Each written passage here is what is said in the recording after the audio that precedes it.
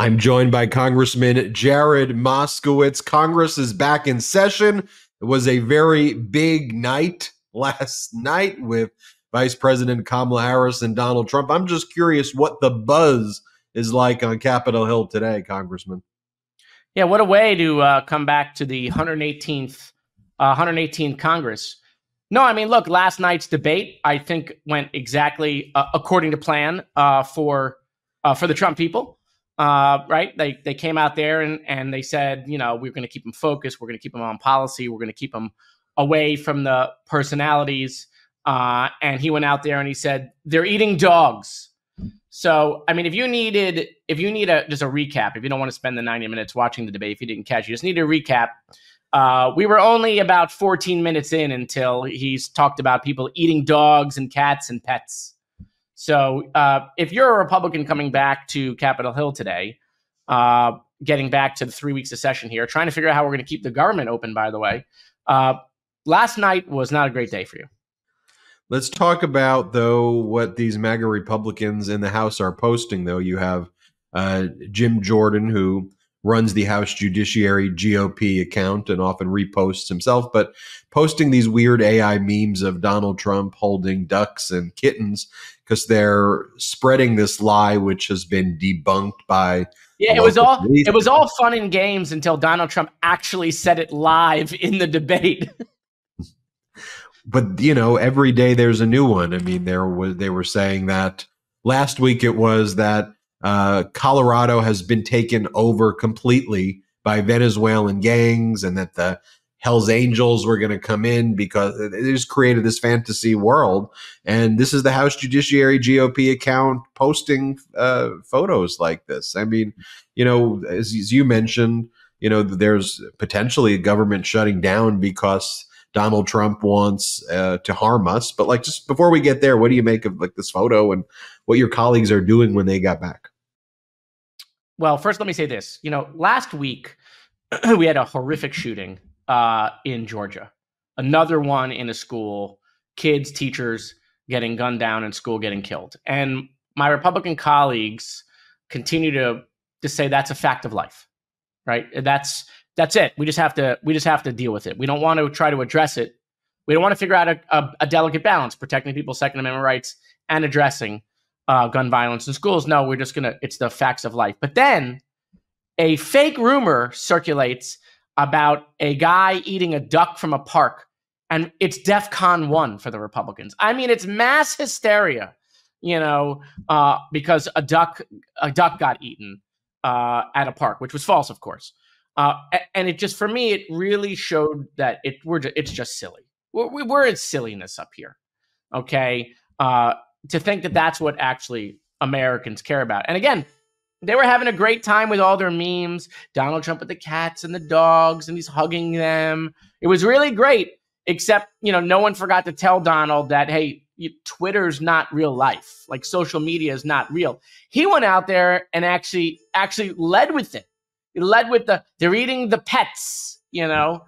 I mean, what a debate, you know. And to think, right, like Kamala's strategy wasn't a hidden strategy. They were literally telling people, hey, we're going to go out there and we're going to try to get under Donald Trump's skin. This is the strategy. We're going to get under his skin and we're going to let Donald be Donald.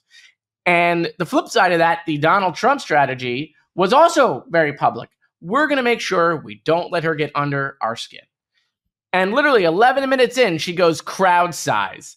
And he goes, Viktor Orban, they're eating puppies and cats. Abdul, concepts of plans, executing babies. I mean, it was like diarrhea of the mouth as soon as she said crowd size.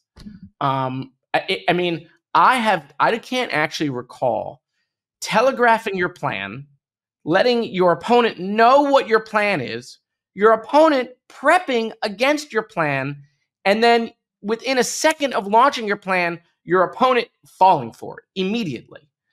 And it was over and over. By the way, that question was on immigration. The question was on immigration.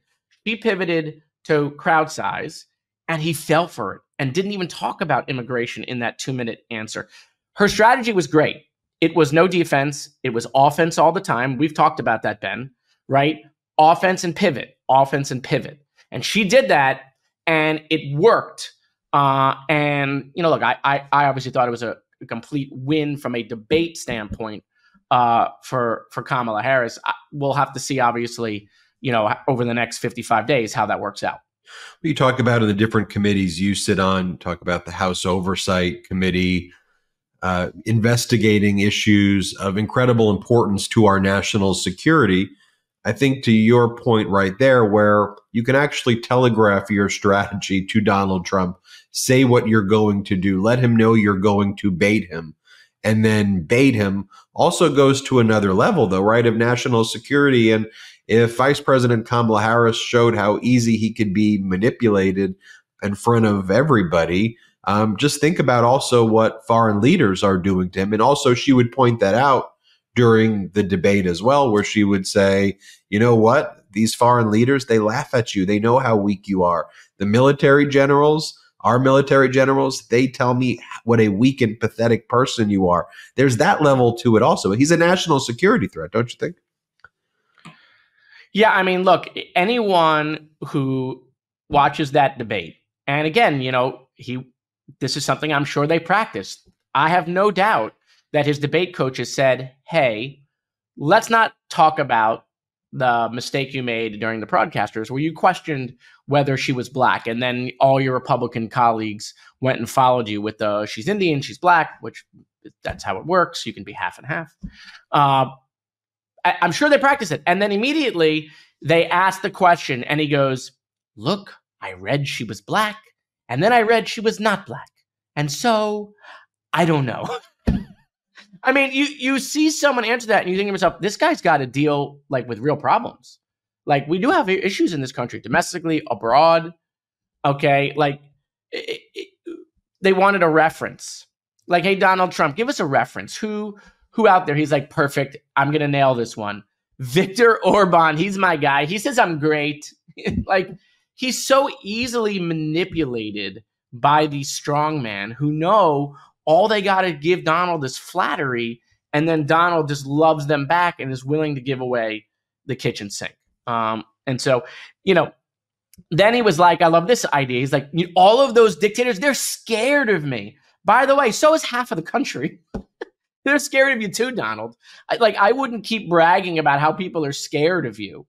That's not really a good talking point. But then he goes into the spin room, right? He goes into the spin room afterwards. He's like, listen, by the way, there was a very important point that I wanted to make that I didn't get to make up there. They're eating dogs. It's crazy that this is what we saw last night. And I really think you saw what you do when you prep for a debate. She clearly prepped. She clearly had a team. And I think Donald probably winged it a little more. And I don't know that there'll be another debate.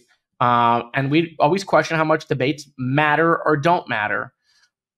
But if people were questioning whether or not independents out there were questioning, we don't know Kamala well, do we see her as president? She was on even keel with Trump from a prosecutorial standpoint. She took it to him, which is what we've been saying. She was on offense. She explained her economic positions. And I think that question, if someone had it, I didn't, but if someone had that question, has now been answered. Let's talk about this GOP subpoena right now, House Oversight Committee of Governor Walz. That's how they want to spend their time, as once again we're approaching another government shutdown. Oh, hold on. When's the Biden impeachment? Did I miss that? Are we not doing? When's the vote? Hey, James, when are we voting? Yeah, I think that James Comer's too busy writing the epilogue to his book that he's not going to be focused on that right now. But you have their priority now is subpoenaing Governor Walz, subpoenaing the judges on Trump's cases. Yeah, Governor Walz, he's a Chinese spy. When I look at him and Gwen, I think, oh, absolutely, Chinese spy. So what are we thinking, though? I mean, this government shutdown, what should the American people know? You have Donald Trump saying, shut it down. Don't support any continuing resolution unless it meets my requirements, which Donald Trump says is all are his lies about the elections. We saw MAGA Mike Johnson give a number of interviews yesterday where he seemed to suggest that he agrees with whatever Donald Trump's saying. What's going to happen here, and what should the American people know? Yeah, it's a total mess, Ben. They have no plan, or I should say, actually, they have concepts of a plan. But there's no path at the moment. Trump is telling them to shut it down. And I had actually thought to myself, if the debate went really well for Donald, they wouldn't want to rock the boat. But now that this debate went very poorly, they may want to kind of shock the system and change the narrative. And so I'm worried that, again, unless the speaker comes to the Democrats, where we've been the adults in the room, we kept us from going off the debt ceiling, we kept us from closing the government 3 times, we made sure Ukraine got their aid, Israel got their aid, like we've had to be the adult in the room. If he comes to us with a clean CR, we'll do it again. But it's very unclear. Donald Trump is the one who's going to tell Speaker Johnson what to do or not do. And so, we got a stable genius, not only running for president, but also now controlling the House of Representatives. And they really don't know what they're going to do yet. Congressman, what's the end game, though? They want to shut down so that the economy gets harmed, and then Trump can say, "I alone can fix it." I don't know. I mean, maybe if they want to shut the government down, hurt the economy, and then prices will fall on sofas. Like I don't know what they're doing. I mean, it's just so silly what's going on, and the American people need to see they're not serious. They're just not serious. We can disagree on solutions, but they're not even proposing to do anything here. They're not here to help the American people. This is a show for the next 3 weeks. I mean, it's just, think about it, right? We stopped about this Biden thing, and now we're opening up new investigations with only 3 weeks to go. The Americans see through that, right? They see that that's just a waste of taxpayer money, abusing the system, when for 3 weeks we could actually do something, and do something on a bipartisan basis. There are things that we can do to help the American people, but no, we're not going to do that. So it's Ben, you're asking me to explain insanity, and it's tough for me to get in the mind of Speaker Johnson, who right now is not in control of the House. It's Donald Trump. Well, let me show you this picture. I'll ask you to react to it as we conclude our interview. I'll show you the photo. Would love your reaction. It's of Stephen Miller and Matt Gaetz leaving the debate last night. Take a look at how they're looking. What's your response? I mean, looks like it went according to plan. I mean, I think everything looks fine there. I mean, they always look like that. We'll leave it at that.